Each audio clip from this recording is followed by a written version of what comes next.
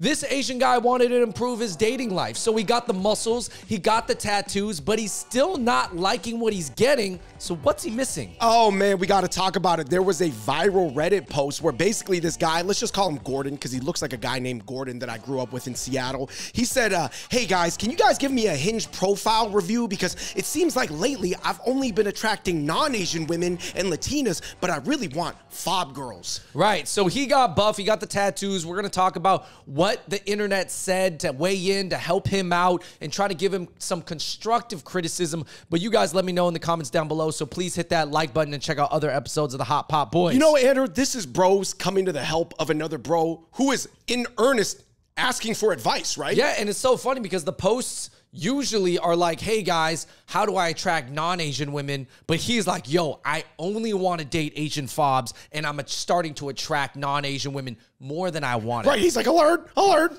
reject. So, you know, it's an interesting problem. But anyways, guys, we want you to check out Smala sauce. It is something that goes good on Asian food and non-Asian food. Hey, maybe if you're Asian fob, it might work well for you. And if you're a non-Asian person, it might go well on your food. Check it out, smalasauce.com. Andrew, he had multiple posts and they just generated so much discussion. So I'm going to pop up some of Gordon's photos right here. Obviously, he's got a full sleeve, but once you zoom in, it's actually a cyberpunk tattoo. So I'll say this, long story short, and by the way, we're going to get into the details. He's almost like trying to mix Kevin Wynn with being an otaku, weeaboo, soft boy, mixed with thug boy, mixed with Asian gamer in the cafe, mixed with Triad, mixed with like Skyline GTR, F-boy in the S2000 mixed with something else, right? Like, is he trying to just mishmash things in a way that don't fully make sense? Yeah, I mean, to his credit, I will say it looks interesting in the sense that he has a full sleeve, but it's like of Tokyo, and then he has a whole bunch of anime characters, and then he has like Pikachu on his chest. Right. And he has this kitsune, like fox spirit from, you know, anime. And he has like really buff arms. So like I can see on paper that he got the tattoos and he got the muscles. So you can see why he's disappointed. I can see what he's thinking, but at the end of the day, I don't know, depending on his social circles and his own personality and obviously his own expectations, clearly it's not coming together. So let's break it down, guys. David, what is like your general thought process when you see this? Okay, he's not, as classic on Reddit is, not defining what he's looking for enough. Because based off what I can see, he probably can get some women in the world for sure, right? Yeah, he can get like, some attention. Would you say like it's not bad he's done the checklist, but you could almost argue everything on the checklist of the, you know, attract baddie or be a Chad checklist, he's checked it, but it's maybe only a half check or quarter check mark. Like there's different extents of filling up that box green on the green checklist. Yeah, and then also I just feel like there's misalignment with what he wants versus what he went for. He kind of went for this, it looks like he's trying to go for ABG badass chicks, right? That he's trying to get himself out of the nerd lane, but then he says he only wants to date Asian fobs. And I'm like, no, he said hot, edgy Asian fobs with like sort of those airy artistic tattoos on their arm, which to be fair, it is growing.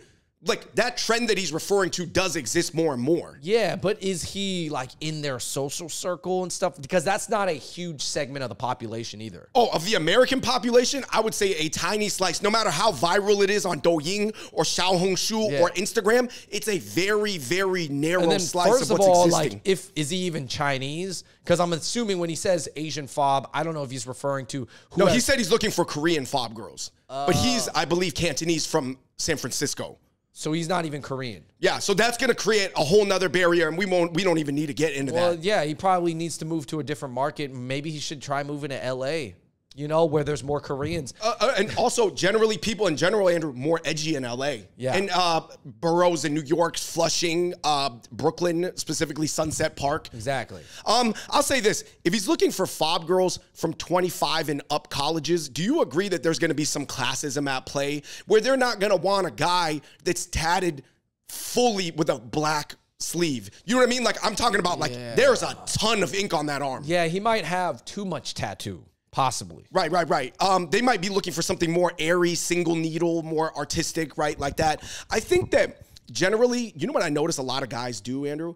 They sort of want these like edge case scenarios to happen, in the sense that they're like, yeah, I know that I didn't really build myself and my image to attract this thing, but I think there might be an outside chance that I could get it, like just like on a long shot or a half court shot. Right. So I think right now what you're saying is that if he's shooting and it's like he's shooting half court shots and he's expecting to just make 10% of it. And he's like, yo, I just want that 10% where it's super glorious when I hit that half court shot.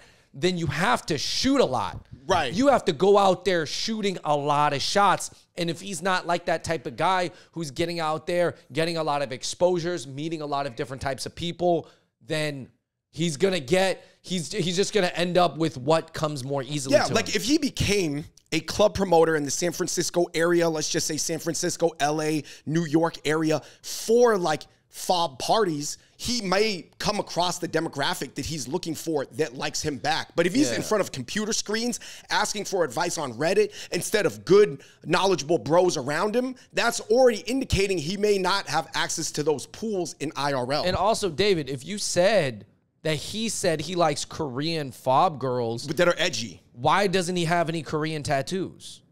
Why?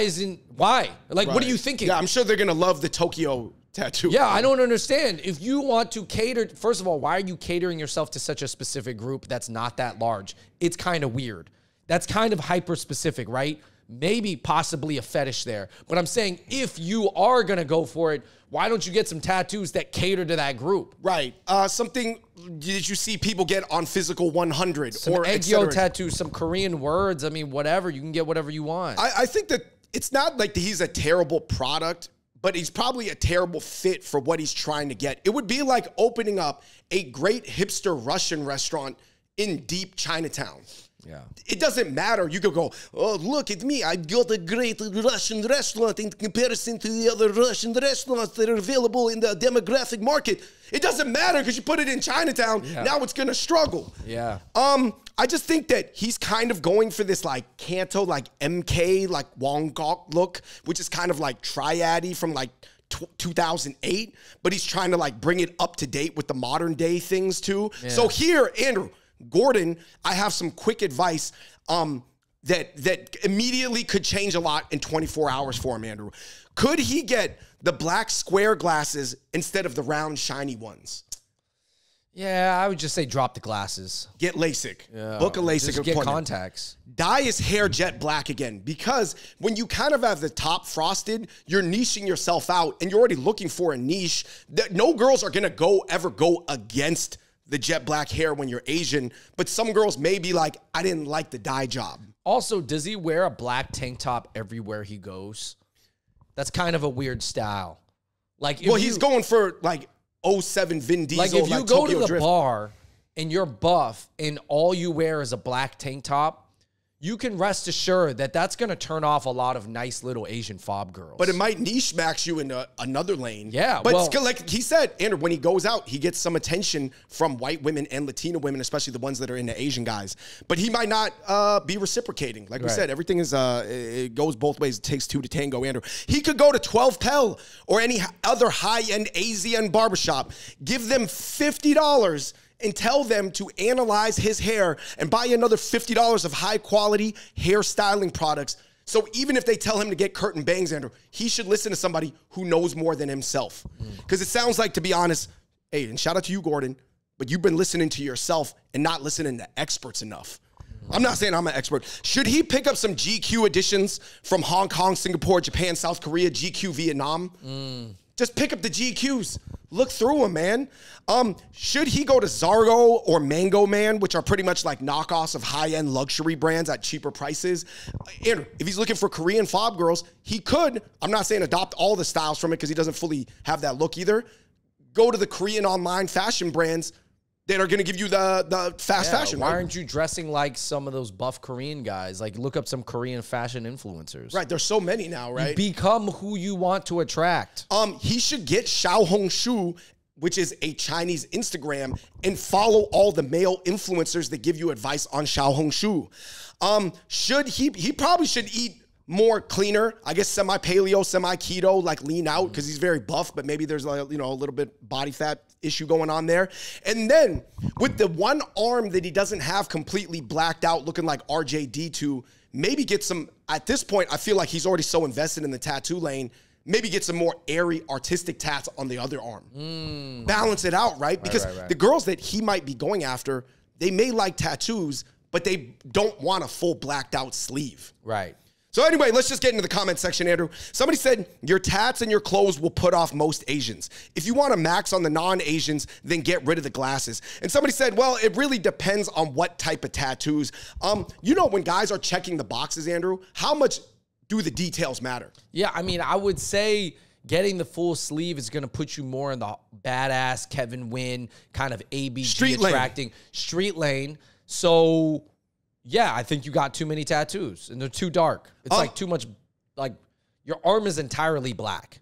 You know what I mean? Yeah. Which is like, that's a hard look. That's sending a strong message. Yeah, I would say out of low, middle, high, that's in the high zone in terms of like, but then it's funny because then you get up closer and then it's like cyberpunk and there's like all these like animes and everything everywhere. I don't know, guys. Jimmy Zhang made it work. Maybe you guys, you need to watch some Jimmy Zhang because he went from the cosplay world and mixed it with the Kevin Wynn world, but he's the only guy who made it happen. That's like looking at Kenny Lofton Jr. being like, yeah, man, Kenny Lofton Jr. made it happen in the NBA, so I'll get his body type and it'll work. He's the only guy who made it work. Somebody said it really has to do ultimately with you not being ripped enough. You're buff, but you're not ripped. Right. How much do you think that matters when guys are like, yo, man, I'm in the gym. Looked at all the heavy lifts. Look at all the progressive overload, but they're lifting for strength, whereas girls want hypertrophy, which is more being ripped. Right. Yeah, I think that some guys do that too. Somebody said, I'm not gonna lie, I thought you were just a transitioning female because you have a baby face. How much is that out of people's control, right? I don't know. He does have a little bit of an androgynous face. Sure. Yeah, I mean, listen, guys, there's some ways that maybe you can mess with the hairstyle, you can mess with the glasses style. Can you grow any facial hair, I guess? Oh, that's a good point. Somebody said, man, it really just goes down to your tattoos. Tattoos are not seen as proper. So if you want fob women, which on a ratio basis are more conservative, you are going to end up with Latinas or whites because their cultures in 2023 are much less conservative. Right. Yeah. Especially the type of tattoos he has. Andrew, I popped up some examples here of more artistic tattoos that he could go with on his right arm or his non-tatted arm. Somebody was saying, man, for diaspora chicks, you probably come across as a try-hard. And yeah, most rebel types are only already dating non-Asian guys. So now you're putting yourself in a weird position. Yeah. Do you agree with that? Yes, I think it's just a weird lane to be in.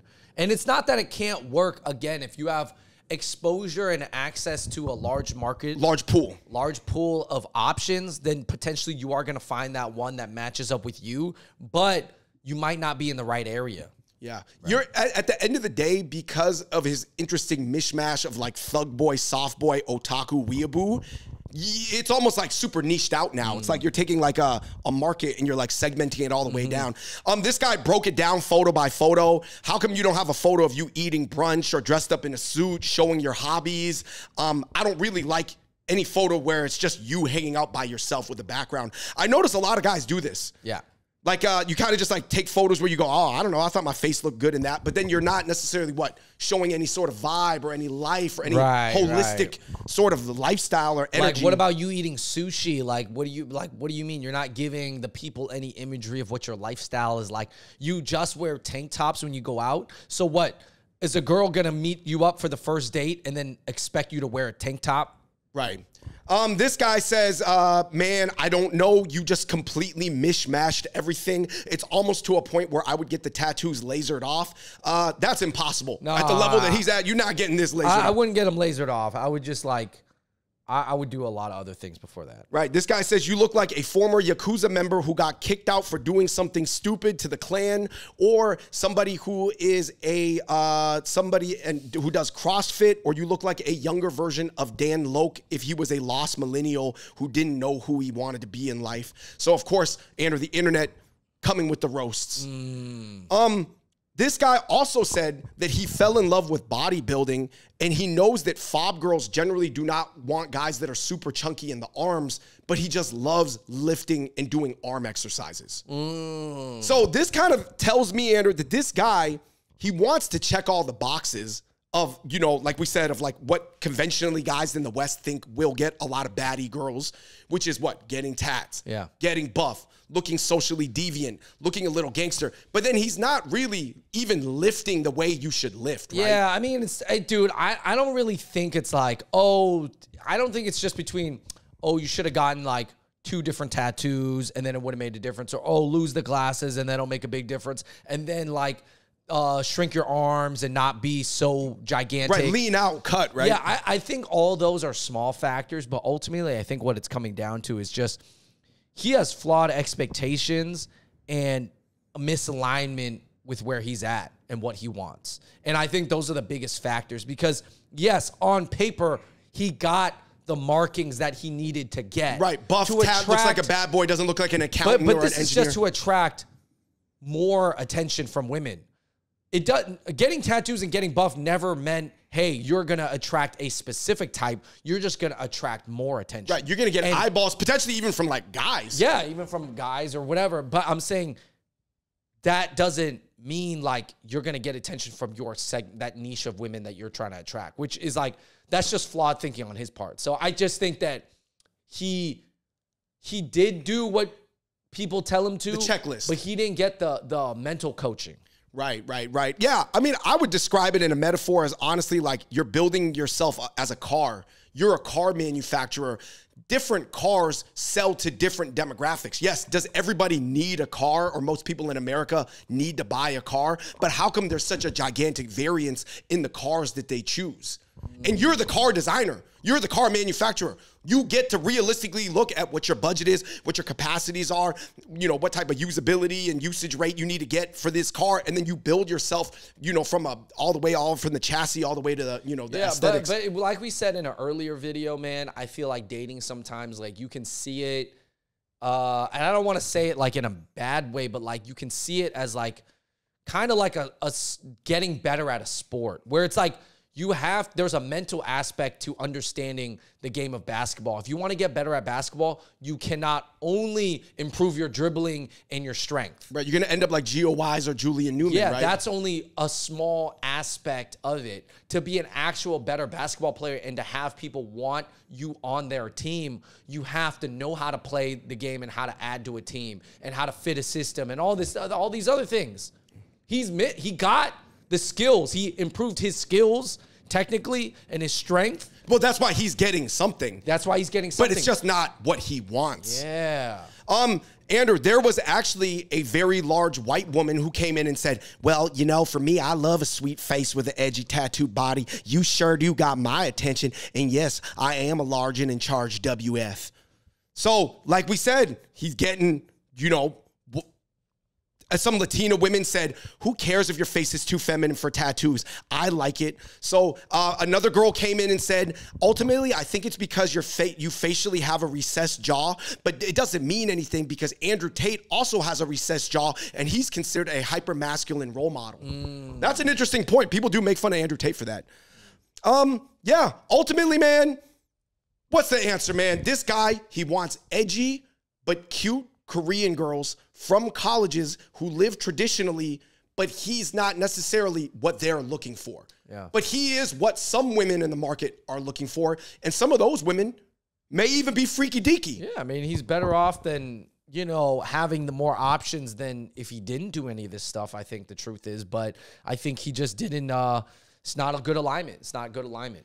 Alignment's off. How much of it is it, you know, like we said, guys, there's so much things. There's checking the boxes, which are important, probably, and a lot of guys are not even willing to go through that initial process. That's true. But then there's the quality with which you check those boxes, and I guess the more in-depth aspects are the alignment of those boxes. Yes. So anyway, ultimately, I do not think this guy Gordon is hopeless. Like I said, I think if he leans out, gets some new clothes, and just listens to some of the advice. Obviously, I don't think all the advice was solid. Some of the advice in the internet comments was, some of it wasn't. But like, he's still going to be able to get what he wants out of life, but he just needs to up his IQ and up his alignment points. So, yeah, guys, like we said, a little bit of a different video today. We're just analyzing things that go viral on Reddit. You know, everything from macro geopolitical things to micro just bro coaching. You see it here. Let us know what you think of Gordon's situation in the comments section below. Is it right, wrong? Do you have different perspectives on it? Where should he put himself to position himself to be in the best place? Yo, honestly, straight up, I think Flushing would be perfect for him. I think Flushing would be perfect, and he needs to watch more Jimmy Zhang, because Jimmy Zhang is the guy I saw transition from like cosplay, anime, otaku guy, and then hybrided it with Kevin Wynn. By the way, guys, the execution is everything. Anyway, let us know what you think in the comment section below. Until next time, we're the Hot Pot Boys. We out. Peace.